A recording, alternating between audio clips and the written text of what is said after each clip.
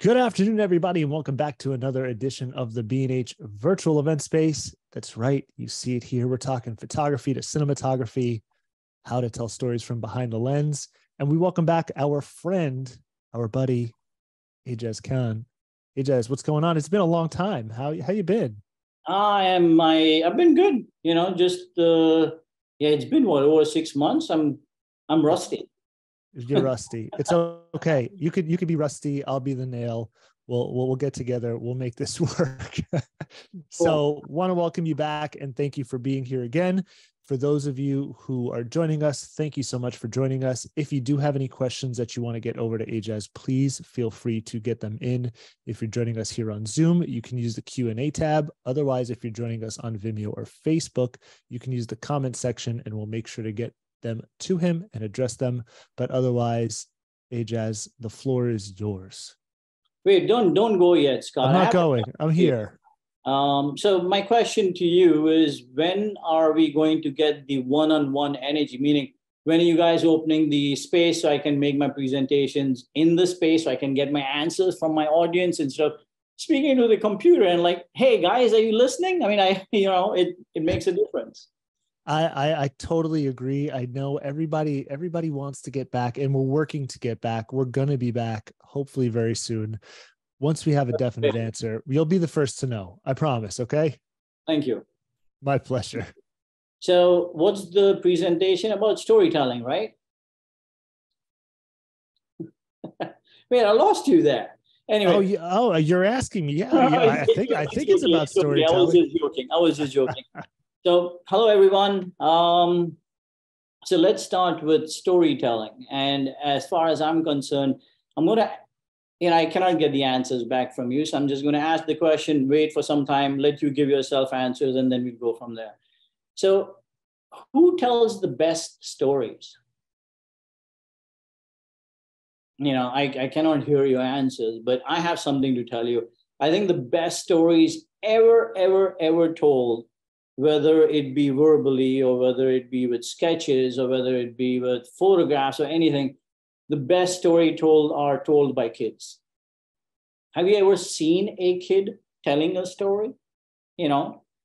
He's so into it. He is so into it, or she is so into it. They believe their stories so much that they make such an unbelievable presentation.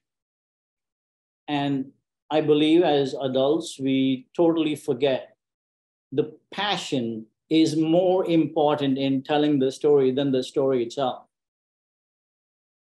A kid will be drawing something with the pencil, but for him, it's Picasso. He'll come running to you and he's going to say, hey, look at this. Isn't this amazing? I mean, he believes it's amazing. So, I think if you want to tell a story, believe it first. Believe your story, and then go ahead and tell the story to someone that is wanting to listen to it. So if somebody's into playing baseball and you're going to go show him something with soccer, he does not want to see your story. He doesn't care about soccer. He cares about baseball. So find your audience, find a way to tell a story passionately, because without that, it's not going to happen. And I personally look at kids, my kids. I'm blessed with 2 boys. And I follow everything they say, they do.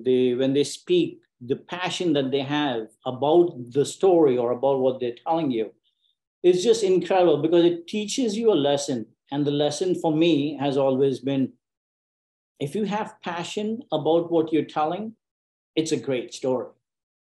So, this was about, I would say this was about 2008. Yeah, 2008, 2007. My wife and I were sitting in the living room in the evening, getting ready to watch a movie. I was really excited. I remember that. I don't know which movie, but I was really excited to watch that movie. And all of a sudden, I get like crazy glass breaking. I'm like, what happened? I look at my wife looks at me, and before I could go and check out what's going on, my little one comes running into the living room and he says, earthquake, earthquake. There was no earthquake. He believed it was earthquake, or he was just making it up in his mind it was earthquake, because if he had to say, I broke a glass, dad and mom would go absolutely nuts on him, right? Broke a glass. So he changed it. He changed the story, but he was telling that he broke something, so it turned into an earthquake. So, if you find a way to tell stories, I think your stories would be received much, much, much better. I've been fortunate enough in my life to be able to tell stories with photography, with filmmaking, with speaking. So not everybody gets a chance to do that. But as far as I'm concerned, with storytelling, it's not about selling. If you're telling a story and you want to sell something, then you're not really believing in the story. You're not really telling a story. So forget the selling and storytelling. Tell the story. The story has to be on its own. So over here, there is a story that I'm trying to tell, and I would like you guys to take a look at this and tell me what is the story here.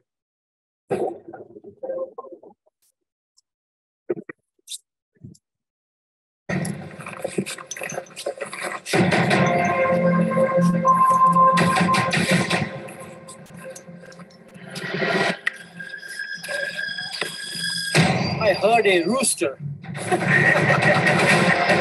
I guess it's in my head.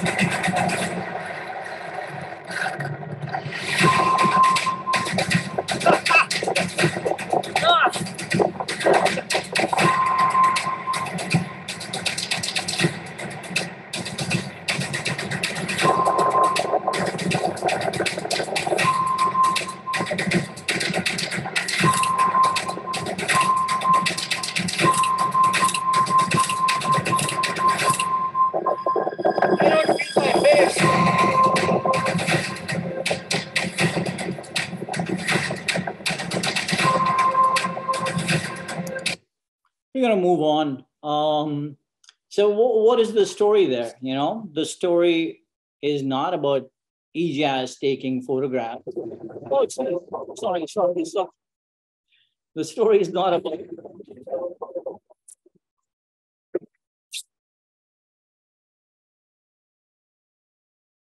Hey, Scott, I'll need your help. Oh, there you go. There you go. Right. No, it's okay. I got it. I think so. So the story there is not, I am taking photographs. The story there is not about anything. It's not even about the Musk auction. Not in the video, it's not. The story over there is very simple. Look at these beautiful animals. Look at the conditions that they live in. And that's the story at least I set out to tell. I wanted to tell that story. I wanted to tell the story about, look what they endure. Look at the conditions. It is absolutely miserable. It's cold. And I believe I'm telling that story. I wasn't telling the story about, look at me and I'm there and it's beautiful and I'm doing X, Y, Z. No, that's not the story. The story is, look at these animals.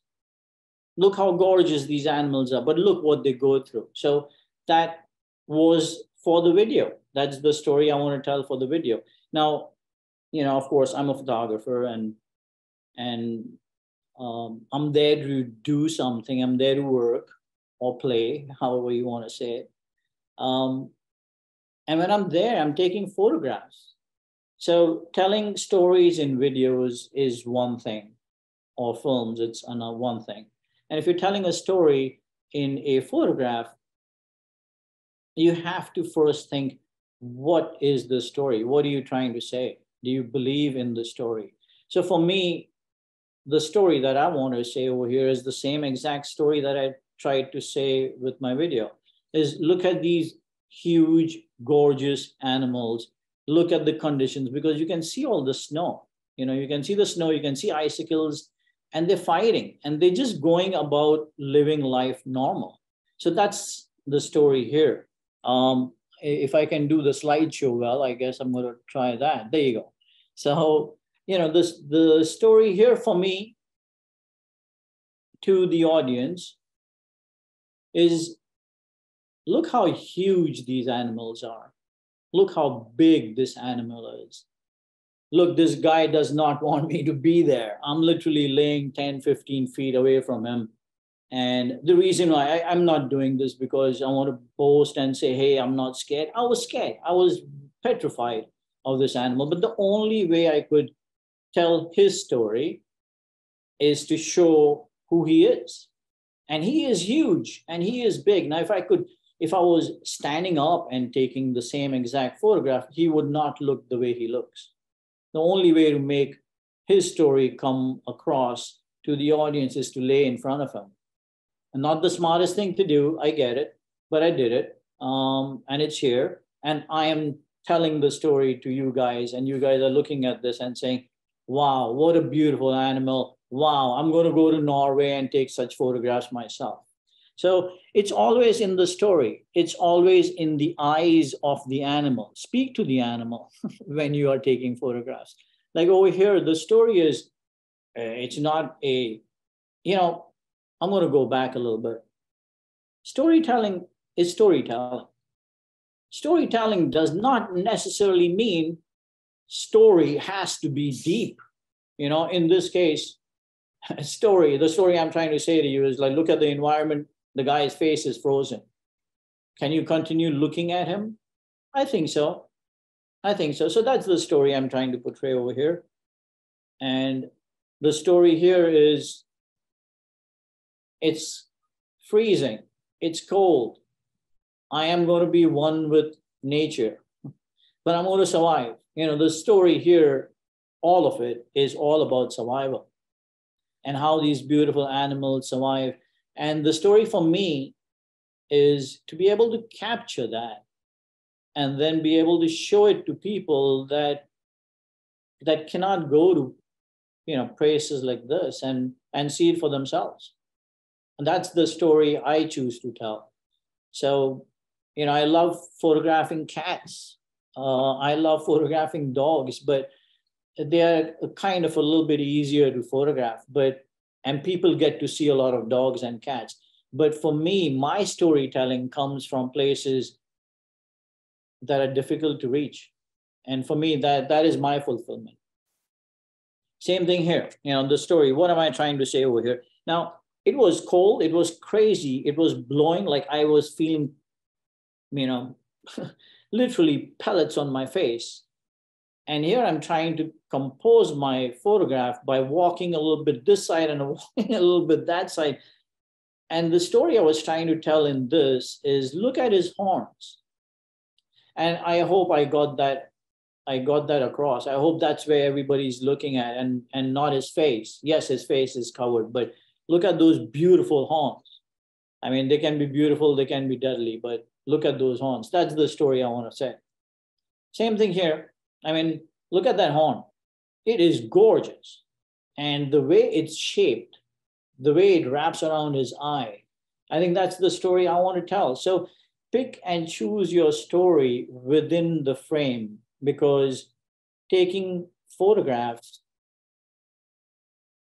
and then being able to tell a story with the photograph is just a little bit tedious, because there's no way you can have your actor say something. There's no dialogue over there. So as a photographer, I am going to say it's challenging to make your photographs in a way where it's telling a story. And Where are you drawing the eye of your audience? So clearly, if you're going to tell a story and you believe in that, I believe in his horns. Jesus, they're gorgeous. And that's the story I want to tell. So pick and choose your stories before you tell. Remember that little kid? He says what he believes in. He is Picasso, literally, and if every one of us can believe that, we will make better art, we'll make better photographs, we'll make better everything. So over here, I'm a little challenged with technology today, and I apologize about that. So here is a video of where I go and what I do. Now, if I stop this and take you guys to the next one, I guess if I do that, maybe I can get to the next one. There you go. Yeah. So if I take you guys to the next one,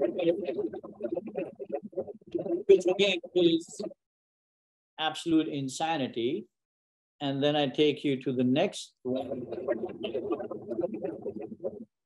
Sorry about that. Take you to that.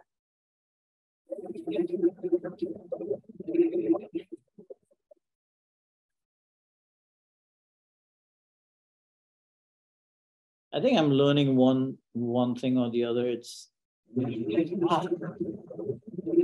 okay. Sorry.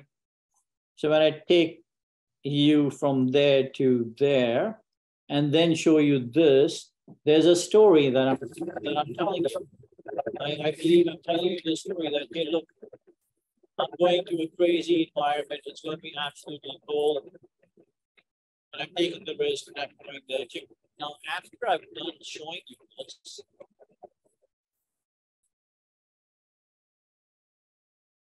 I don't think you guys can watch me for that long, so let's fast forward this.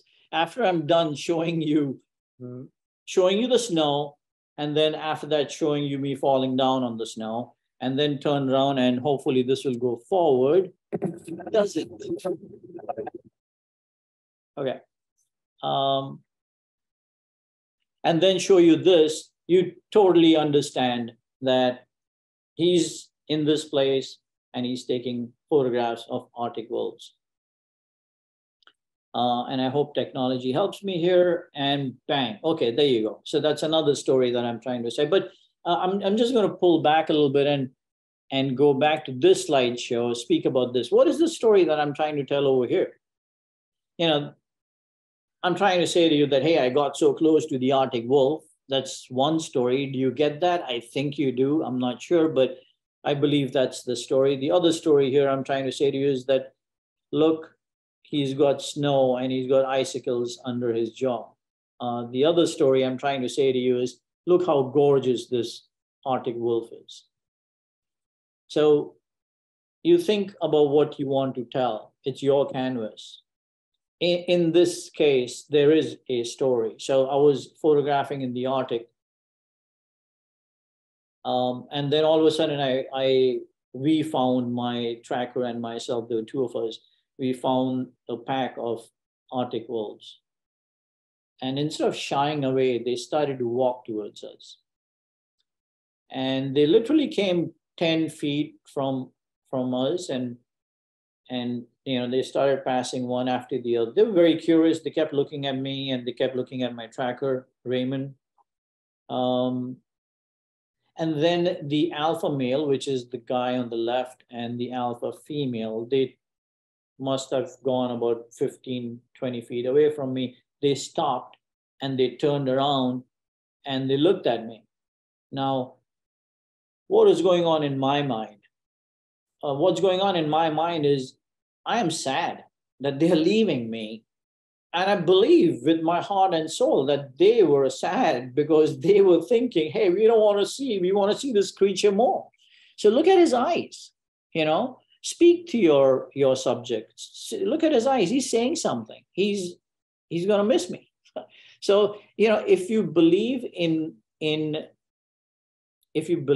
your emotion, at the moment of taking the photograph, that emotion, one way or the other, will come across. Whether you are taking a photograph of a lion, a tiger, a wolf, or muskox, whatever. I mean, I believe he looks very sad, and that's my belief, and that's what I'm selling, and that's the story I want to tell you guys. Over here, so the alpha female didn't want me to come too close. And, of course, I'm a photographer and I want to get as close as possible so I can get all the details and so on. So I picked up my camera and started to walk towards her. Maybe 15 feet away from me she was, or maybe 20 feet away from me. And she just looked down and gave me that look, and she like, get away from me. Now, I believe that story comes across 100%. That is what she's saying. She's like, get away, don't come close. I'm just trying to tell you guys that, hey, it's a pack and they work as a pack. And of course, composition plays a huge part in how you frame your photograph and what you do with it and so on. But that is one of the things that you do in telling a story. Composition is key. Keep it simple. Keep it simple. My storytelling was not, hey, look at the mountains at the back. It's very simple over here. They work in a pack. Same thing here. They come close. You start to have a conversation in your mind about who they are, whether it's an animal or whether it's, a model or whether I'm shooting fashion or whether I'm shooting wildlife, or I'm shooting films, whatever it may be. You keep that story in your mind and you keep that story constant in your mind, and that story comes across. To me, he's a mushman. To me, I can cuddle with him. I mean, he's a wolf. I'm not going to, but that is what I want to portray. I want to portray that he is super cute. And I believe that's what's coming across.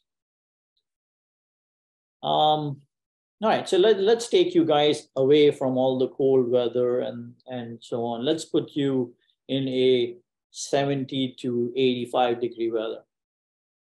So I've been going to Camargue. It's a town in the south of France. I've been going there from the past 8-9 years, and I've made really good friends. Patrice is one of them. Tony is another one. And for COVID, once COVID hit us, nobody was traveling, so I wasn't going there. And instead of going there, I went to North Dakota and I created a film over there about the Nakota horses. But when we were allowed to travel, I went back to France and I was speaking to Patrice and I was speaking to Tony, and I said, why don't we make a film about the Camargue horses?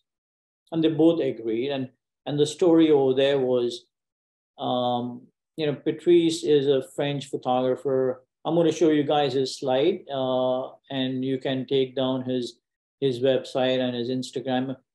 Unbelievable work, just absolutely amazing. And he can help whoever wants to go there to take photographs. He can help you guys. And then there's this rancher. His name is Tony. Well, he's a guardian. In France, they don't call cowboys. They call cowboys guardians. They don't want to be called cowboys. So Tony and his younger brother, Falco, they lost their father about 2-3 years ago. So when I was speaking to them about let's tell a story, Tony said, why don't we tell a story about my family? Let's speak about my family. Let's speak about my brother. And I said, sure. So now Falco is about, this film is about Falco, really. It's about Falco, Tony, and Patrice, but the film is about Falco. It's this little kid who misses his father so much, He misses his father. He wants to be a guardian. And he's having a rough time trying to accept it. He's looking at his older brother, which is Tony, and he's saying, I want to be just like him. His mind is wandering and his mind is saying to himself, My dad showed my brother everything on how to be a guardian. Who's gonna teach me? So it's his struggle on how to be a guardian and so on. So I'm going to show you this clip. I mean, it's not a clip. It's a scene from there. Please don't judge me on the color, and don't judge me on. It's a rough cut. So please take a look and see the story that we're trying to speak about Falco, this little 11-year-old kid, who struggled so hard to learn how to be a good writer. And by the way, yeah, there's no sound and there's no music. That's his brother Tony.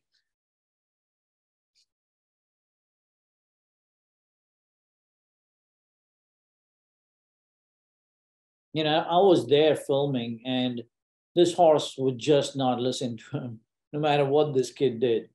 But he didn't give up. He just kept going and kept going, and take after take after take, and I believe he did an absolutely amazing job. So yeah, look at him struggle. He is actually struggling.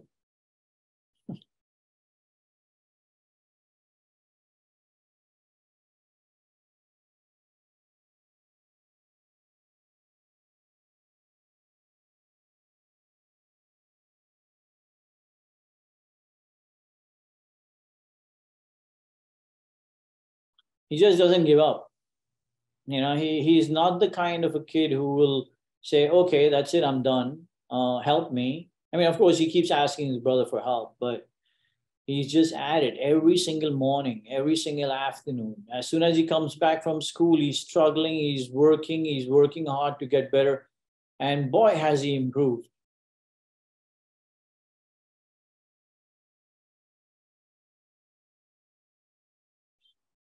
Now, while we're watching this, Ejaz, not Yeah. to completely derail you and throw your thoughts off, and we can let this play as we have this conversation. Talk a little bit about audio for something like this, because you mentioned that there is no audio, and obviously video is very important and tells one side of the story, but audio kind of wraps it all into one.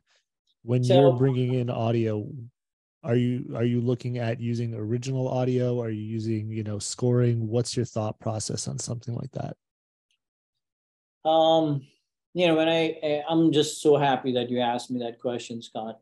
When I first created Before They Vanish, I had no knowledge about how important sound is.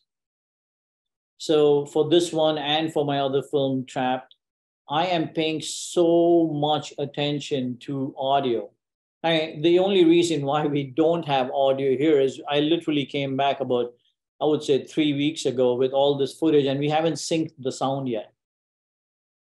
So as far as I am concerned, in storytelling, audio is storytelling for films, not for photography, of course.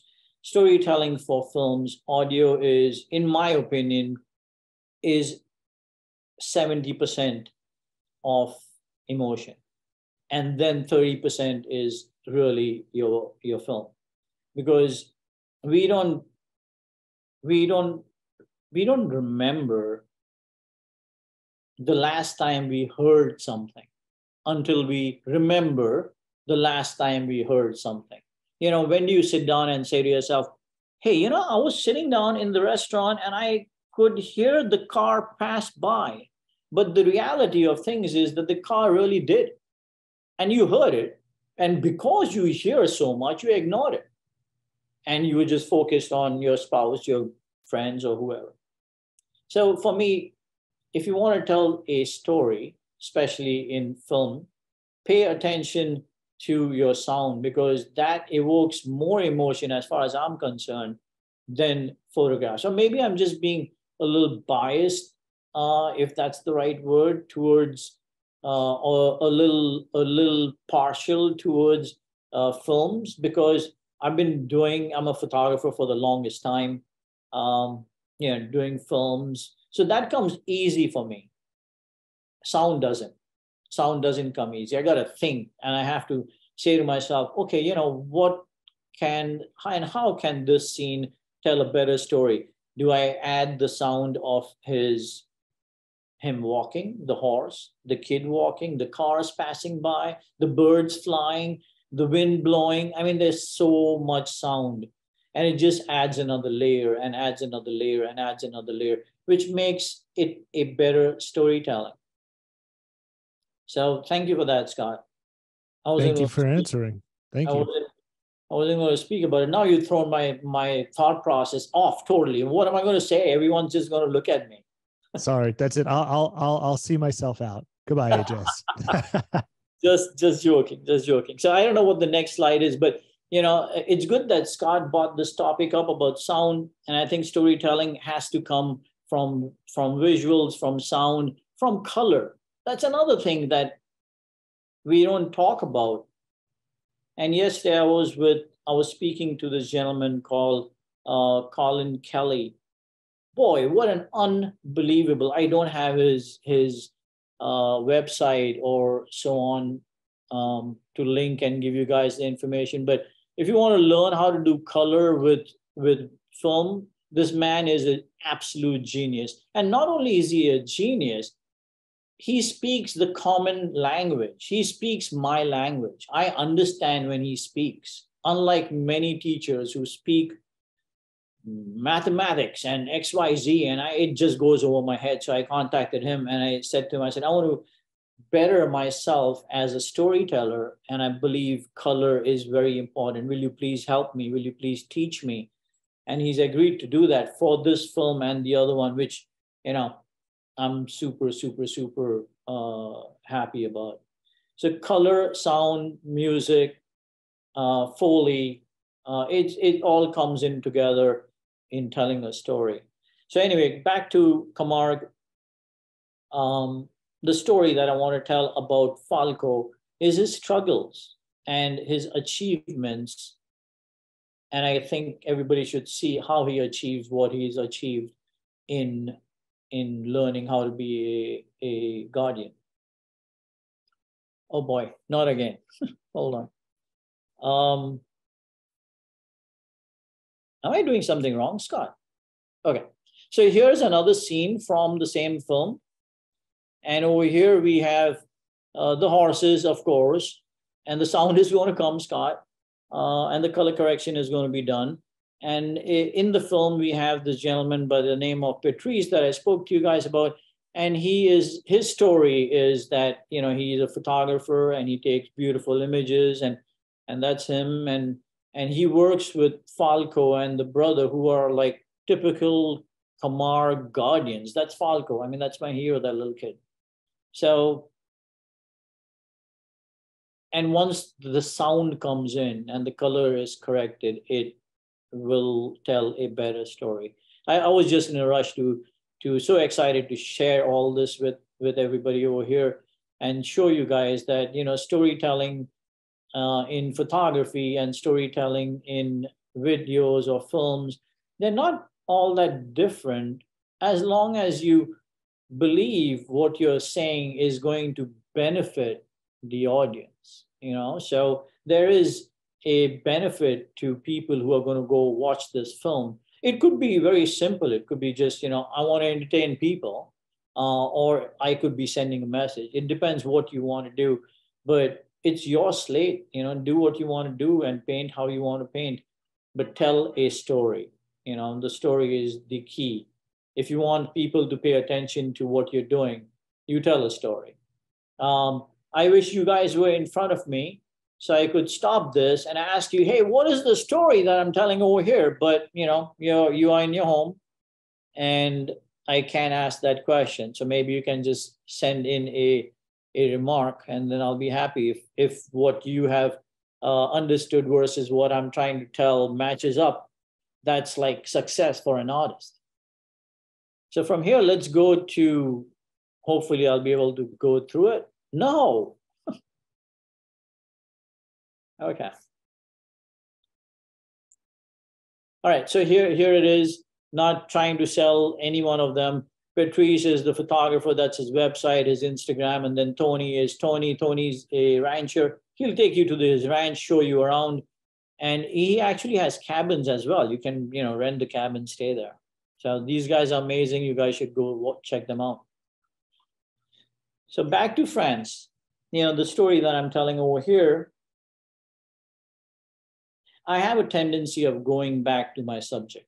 And the story I want to tell everybody here is, and in most of my imagery or videos, is, we are living in such a beautiful place, our earth, and it has such unbelievable creatures like the horses, like all the animals. But let's try and tell their story that justifies who they are. They're huge. Sometimes could be 1 ton, anywhere from 600 pounds to 800 pounds. Some of them are a little bit lighter, but besides the point is that they are big, they are muscular, they're strong, they're beautiful. It becomes my job to tell the story so people can understand how amazing this animal is. There's no photograph I have taken that the animal or the models look better in my photograph than they are in person. And that's my struggle. My struggle is to try to make them as beautiful as they are and even better, but I've never reached that. And over here, the story that I want to say is, look at this beautiful, muscular, gorgeous animal. Look at the power they have. And I'm trying to tell the story with the splashes of water. Now, I could have stood over there and, with this amazing tool that we have, I could have definitely gone and taken a photograph with my iPhone, and it does 4K and does RAW, it does everything. It doesn't cook for me, by the way. But it can take amazing photographs. Now, why didn't I do that? And I chose to use a camera and use the camera to help me tell my story, and the story of power and the story of beauty. So what I did was I just turned around and took this at a 15th of a second handheld, and I'm showing you one. I must have taken 10,000 of these to get one, really. To be able to tell that story of power and strength, I had to do that. And I think the splashing of the water, them coming up towards you, you have to be low. I was laying down. Nothing would have happened to me. They're not dangerous. They see you, they move away, but you just got to hold it in and keep going, because the story you want to tell is they're beautiful and they're powerful and they're big. So over here, the story I am trying to say is they love each other. And the focal point, I did the same thing. I reduced my shutter down to 15 and I let it blur. And I took gazillions of photographs focused on the eye, and I was waiting for when the right moment happens. And his eye is not all that sharp, but it's sharper than everything else. And it's telling a story. It's telling the story of love, for me. And I think that's coming across. So keep your story in mind. Believe in what you are doing. Think about the emotions that you have going on and what you want to portray and show your audience. And I guarantee you, it's going to come across. I mean, you may have to do it, 50,000 times. If you have the patience, do it. Same thing here. I had this, they're dreamy, they are creatures of God, I think. How do I show that to my audience? How do I make this mythical? How do I show all of that? So there you go again. I turned my shutter speed down to 15 and I took 50,000 photographs. Patrice was next to me and he started teasing me. He started saying to me, hey, you're the master of blur and all your photographs are blurry and what. And I that's great. I'm going to get what I want to get. But yeah, after 50,000 photographs, I got this. And thank God.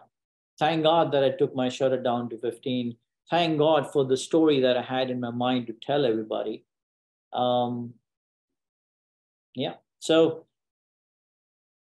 this one, before I start playing the video, so let me take you guys back from France, from Camargue, to North Dakota. Remember the film that I was speaking to you about that we created called Before They Vanish? I'm going to play one scene from there, and I just want, and the story that I'm trying to tell, I'm sure you guys are going to catch it there, but the story of this gentleman who is trying to tell his story to his family,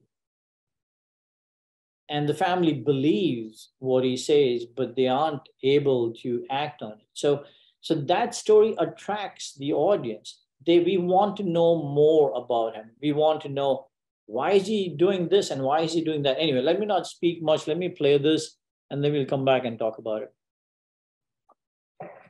Hi, guys. Hi. How are you guys doing? Good. So what's this about? Well, thanks for coming, girls. Last night, Dad shared some very upsetting news with me, and we wanted to let you know what's happening down at the farm. Okay, so what's going on? Is everyone okay? Frank got news from his doctor and physicians he works with that his cancer he has is spread to his bones. They don't know how long he has, but it doesn't sound good. The big thing is when Frank is gone, these horses are going to be homeless. He's looking at us to do a 50-year commitment with our farm and ranch to take care of these horses. 50 years is a really long time. That's a big commitment. Yeah, you're talking about affecting the next 2 or 3 generations of our family. These horses are going to end up homeless. I don't know. I think we should try or do something. Paul, you can't expect the girls to make a commitment like that.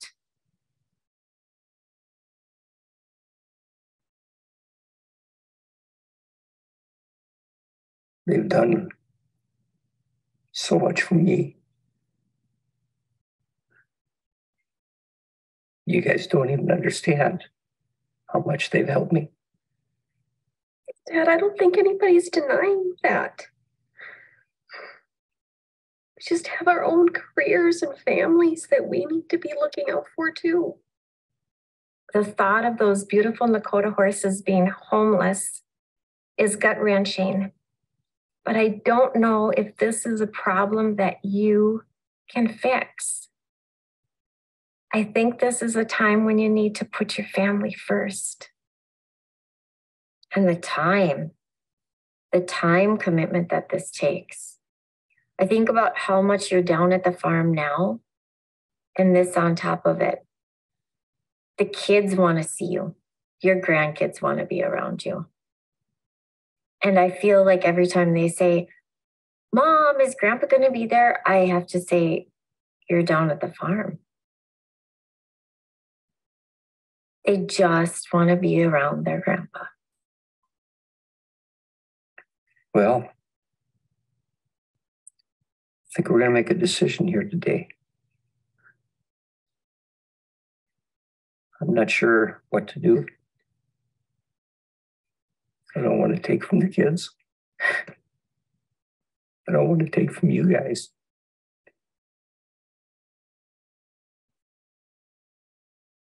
I don't know what to do.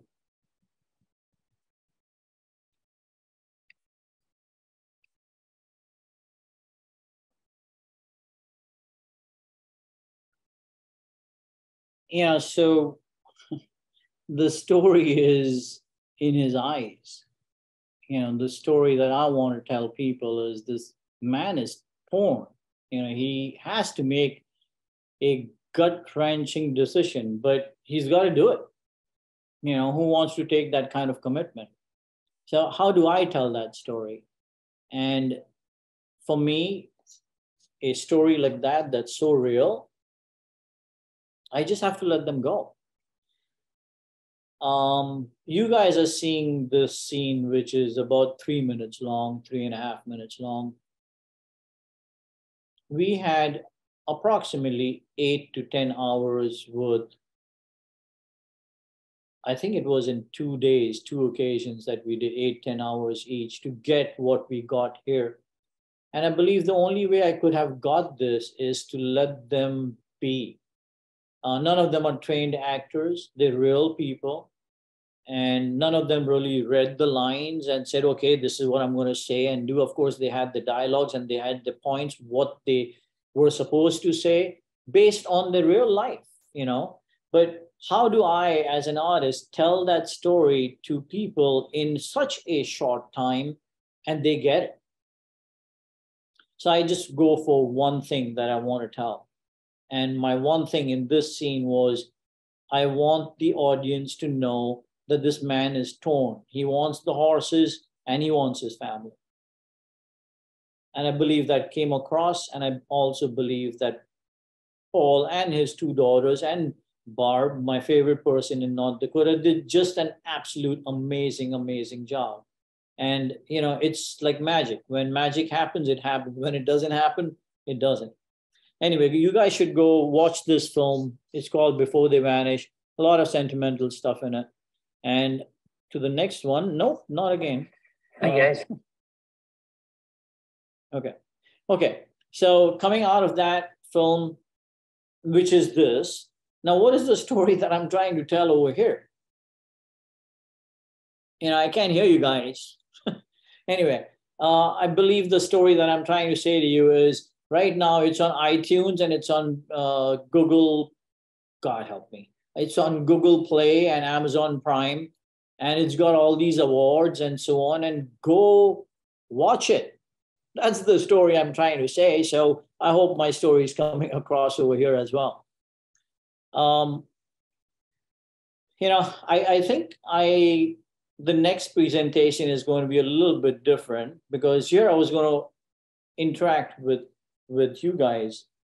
And I wanted to show you what happens when you take your words and change it around in telling a story.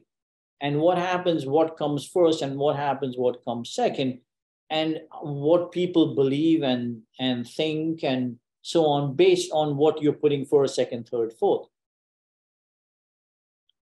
So if you guys remember the story that I told you about my son, and he comes running to the living room and he says, earthquake. Now, let's go back and think about it. Dad and mom sitting in the living room, little guy, he must have been 7 years old, runs and he says, earthquake. I live in New York. There aren't any earthquakes that's going to make such a big difference where the glass is going to shatter. What happened if he came in and instead of saying earthquake, he says, I broke a glass?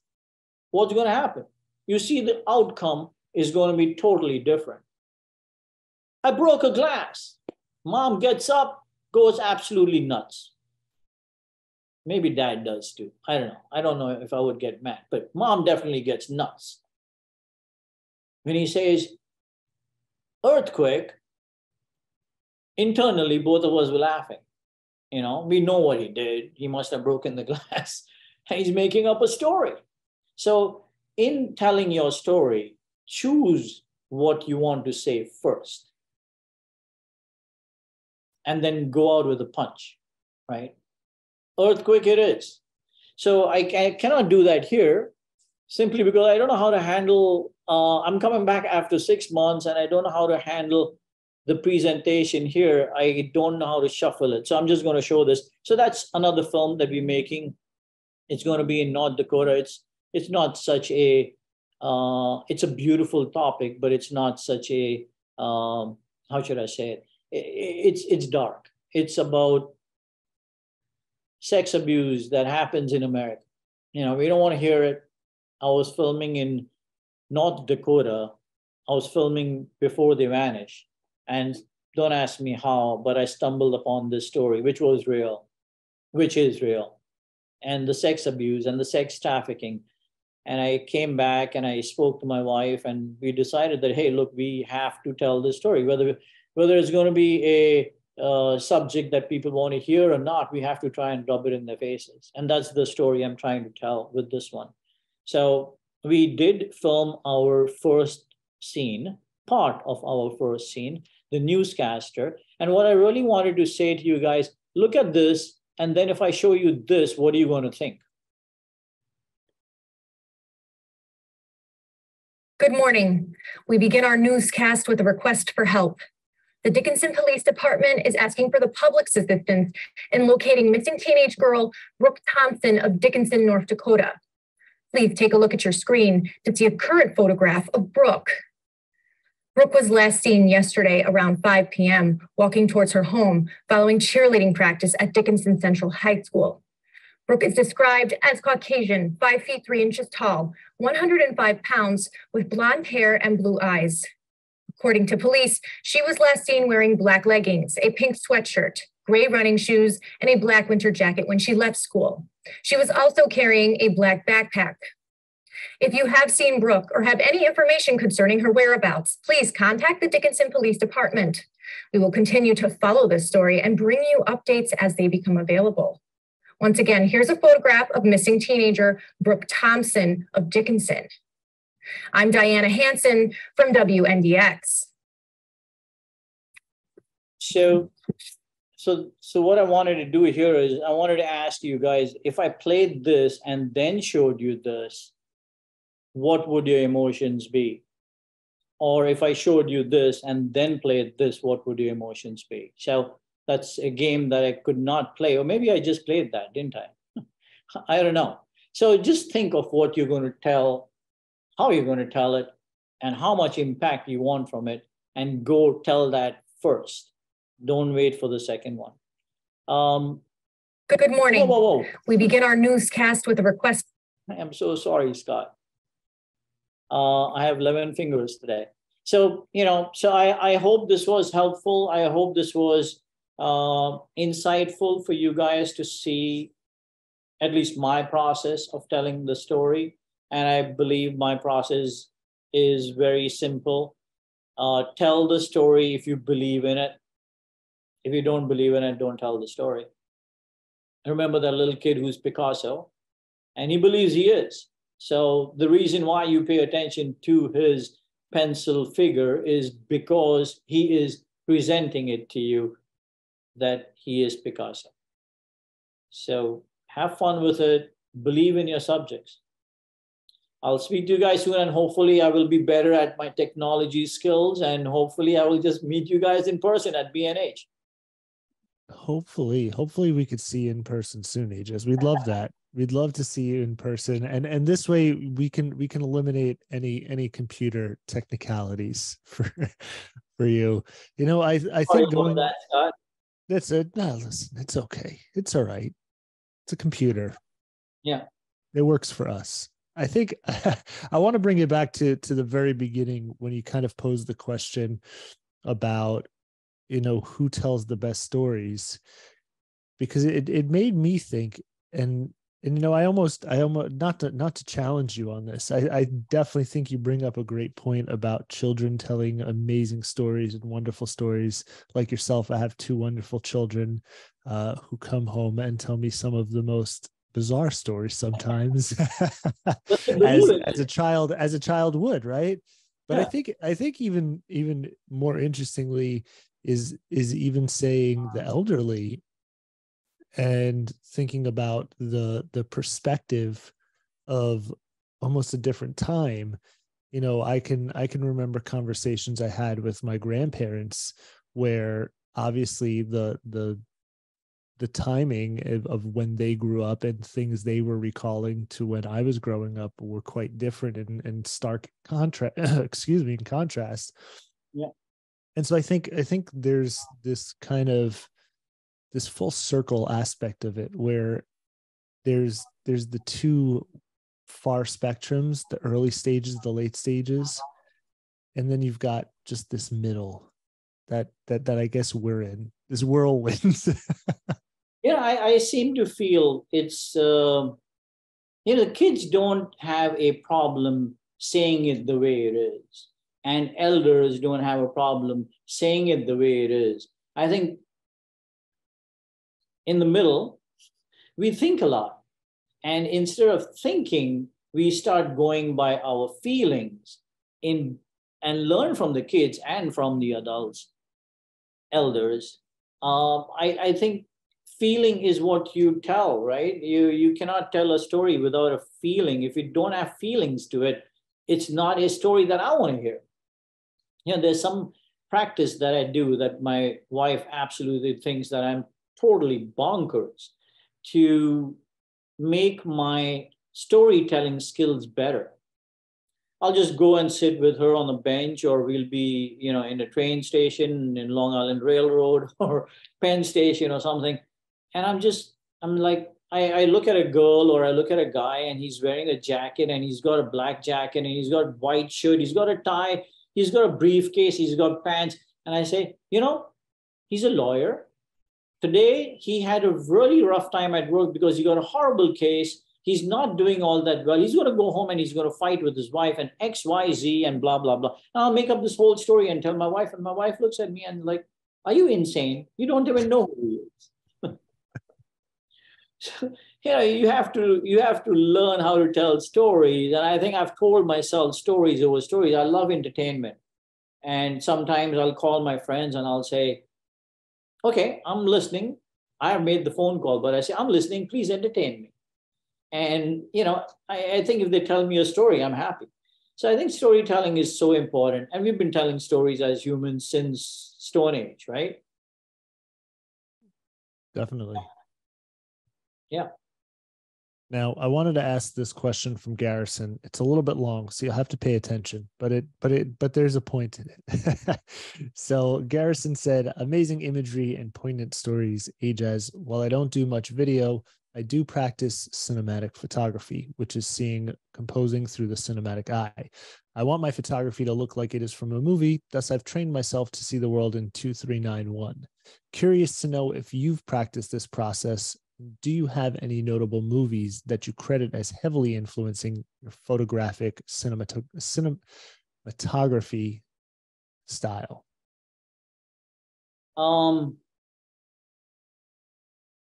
I think it's a great question, but I have to be honest with you. I don't. I'm not that I don't hero worship bigger, better, and amazing artists. There are artists that I hero worship, but I haven't learned storytelling. I think David Fincher, as far as I'm concerned, is my hero director, and his work, right from music to sound to Foley to color to everything, you cannot beat that as far as I'm concerned. It would be wrong for me to say that I have, tried to do what he does. It's just not possible. His storytelling is his storytelling. My storytelling is my storytelling, and he is a great director. I don't know how to answer that question, Scott. It's a great question, but I don't know how to say this is my favorite, because I have so many people that I learn from. I learn from my kids. I learn from the kid that's walking, and I'm trying to see how can I make him look better. And then I learn from David Fincher, and I learn from Steven Spielberg, and I learn from all these people. So I don't have a favorite. No, I don't. I think tell a story the way I can tell a story, and that is my way of telling a story. I think that answers the question. I'm sorry? I think that answers the question. Yeah, you'd absorb a lot from the world, from kids and from your neighbor next door to Picasso.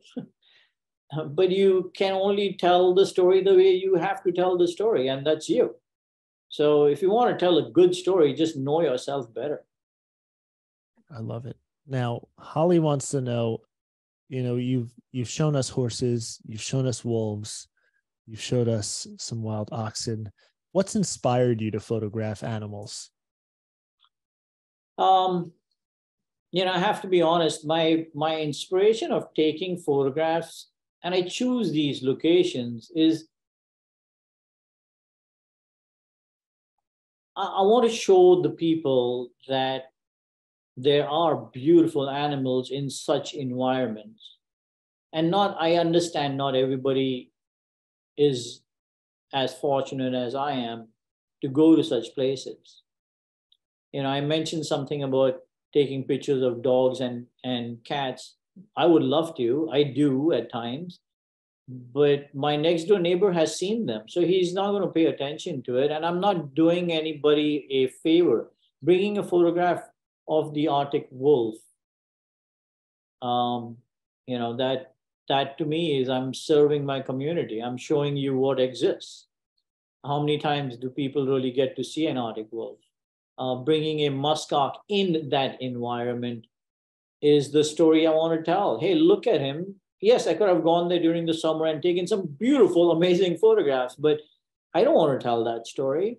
I want to tell the story of their struggle, of how they survive over there. So that's what inspires me of just telling people stories, and they deserve someone who can tell their story. I love it. Well, I want to say thanks again for being here, Ejaz. It's been far too long. So hopefully we don't wait another 6 months to see you. But if we have to, we will. I know you're busy. I know you're out constantly filming, working on the next project. So we understand. We're not angry at you. We're just saying we missed you.